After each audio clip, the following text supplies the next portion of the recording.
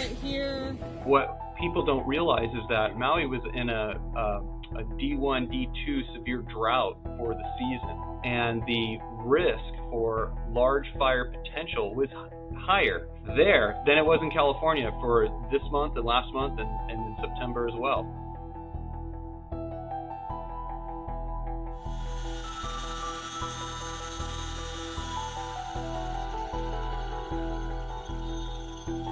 The winds were coming from the northeast, and they were very strong winds. They were descending, going up and over the mountain range and descending what we call the lee side.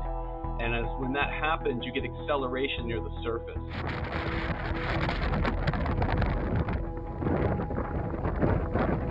When you get these structures burning in a high wind, they're creating embers that ignite the next structure, which ignites the next structure. And so it happens really quickly.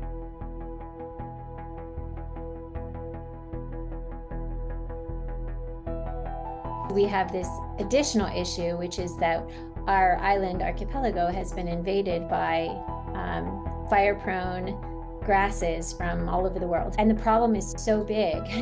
I mean, over 1 million acres, and that's big for a small island. It's 26% of our state.